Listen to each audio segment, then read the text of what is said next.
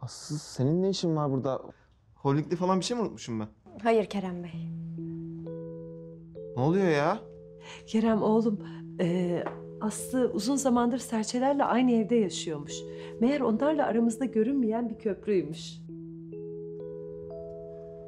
Bir dakika. Nasıl? Burada ne oluyor? Birisi bana anlatabilir mi artık? Abla? İsterseniz ben olan biteni baştan anlatayım size. Evet, serçe anlatsın her şeyi. Hadi oturalım.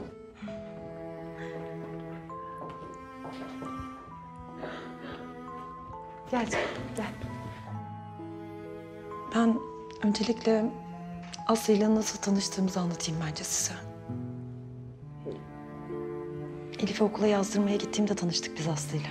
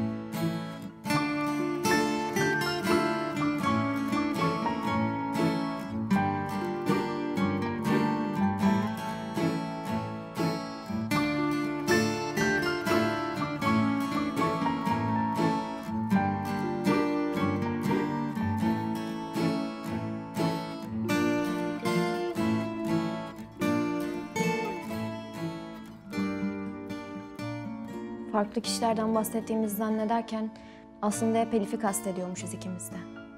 Vay be. Hala o kadar şaşkınım ki ben. Daha doğrusu ne olduğunu hala anlayamadım ama... Elif'imizle serçeye kavuştuk ya, önemli olan o. Ya evet, ben de çok şaşkınım. Yani herkes birbirine hem çok uzakmış hem de çok yakınmış.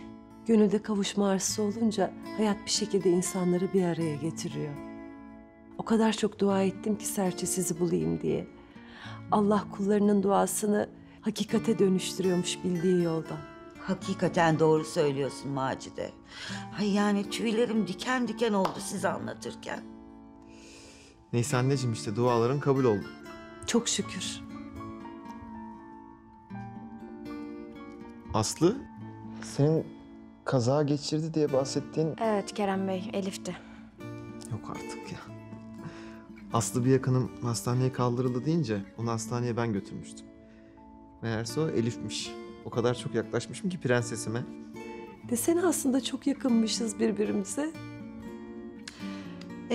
Her şey yoluna girdiğine göre o zaman sohbetimize yemekle devam edelim. Ha, ne dersiniz? Edelim kızım. Hem küçüğümüzün de karnı acıkmıştır. Hadi buyurun sofraya. Ben de Gülsüm'e söyleyeyim de çorbayı getirsin.